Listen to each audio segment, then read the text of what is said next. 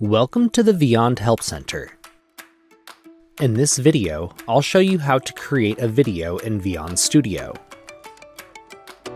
First, log into your account and access the studio by clicking Create a Video in the top right corner. Here, you'll have several options to get started. Moving from the bottom up, you can go directly into the character creator, import slides from a PowerPoint presentation, create a video in different preset aspect ratios like 9:16 vertical video for social media, 1:1 square video, or horizontal video in a standard aspect ratio of 16:9. You can also click Use a Template, which will take you to our template showcase. Here, you'll find hundreds of pre-made videos covering dozens of categories and scenarios, which you can use as a starting point and customize to your needs. For this tutorial, I'll start from scratch with a horizontal video.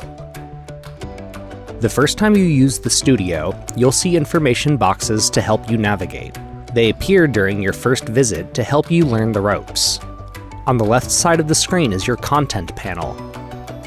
One of our favorite ways to get started is with scene templates. Open the Scene tab to explore thousands of scene templates. Inside this panel, you can toggle between displaying all of our animation styles, or narrowing your search down to a specific style: business-friendly, whiteboard animation, or contemporary. Vyond Professional and Enterprise subscribers also have access to the Common Craft style. Hover over each template to see a preview before adding it to your video. Simply click the one you want, and it will appear on the stage and the timeline. The stage is where you'll see the content of your scene. Making changes to a template here is as easy as drag and drop. When it's time to add a new scene, click this plus icon to choose a new scene, continue the existing scene, or add a blank scene. Moving back to the Asset toolbar, the Discover tab allows you to search for keywords and see the results across every category of assets. Next is the Projects tab, which lets you see all the assets currently used inside your video. You can also navigate into other videos within your video library to access and utilize scenes that you've created in other projects. Lastly, if you're an enterprise user, you can access videos from your shared spaces, which are folders in which videos are shared amongst selected team members. You've already had a glimpse into the Scene tab, but an extra category within this panel is called Your Scenes. This is a collection of scenes that have been saved as templates, which you can access across every video you work on. You can save a scene by right-clicking on it in the timeline, then choosing Save Scene. This is a great way to access scenes you might need to use frequently, or save useful assets, like your brand's color palette, for easy access in new videos. In the Props tab, search through thousands of static and animated assets across each style. In the Character tab, choose between hundreds of stock characters within each style, or create your own custom characters by accessing the character creator. The Charts tab provides a number of ways to visualize your data, and each chart type can, of course, be customized to your company's needs. And with the Prop Charts, swap the light bulb out for any other asset or character.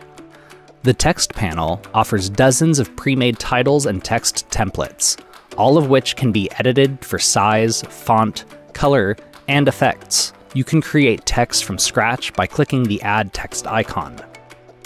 The Audio panel is where you can find a large library of over 150 licensed music tracks and over 300 sound effects to use in your videos.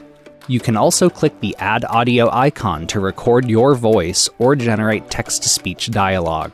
Clicking Find Voice Talent will give you the option of navigating to 2 different external websites with voiceover talent for hire. Lastly, the Upload panel is where you can import and access your personal library of images, videos, audio, and fonts. To close any of these panels, click on the highlighted panel icon, or press the Escape key on your keyboard. The right side of the toolbar is where you'll find your asset properties. When you hover over an icon, you can see a description of what it does. The asset properties will change depending on the type of asset you selected on the stage. For example, if a prop can have its color changed, you'll see color swatches appear when the prop is selected. Any asset can be swapped out by clicking the Replace icon. Props, characters, and text are all interchangeable when using the Replace function. When a character is selected, you'll get options in the asset properties to change the character's expression or apply a character action. Preview character actions by clicking the play icon at the bottom corner of any action. Click the full icon to apply the action. For all selected assets, there are icons on the right side of the toolbar that allow you to add enter or exit effects and motion paths. If no assets are selected, you will have options to change your scene background and color, add a scene transition, or a camera, which can be used to create close-ups or camera movement. Moving on to your timeline, this is where you can adjust the timing of everything in your video. Click and drag to rearrange scenes, or click and drag the end of a scene to change its duration. Expand the timeline by clicking the down arrow, which reveals any effects and motion paths you have applied. Scene transitions and enter or exit effects are represented with green bars, while motion paths and camera movement are represented with blue. Drag the top of the timeline to enlarge the timeline's viewable area. You can also zoom into the timeline to make more refined timing adjustments. When you're ready to watch your video, click the preview icon. The video will always begin previewing from the currently selected scene.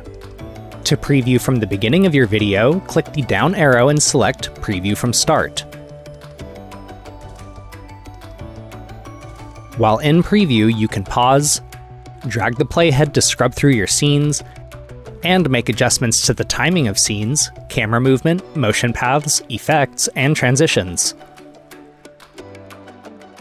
To exit preview, click anywhere outside of the stage or on the preview icon again.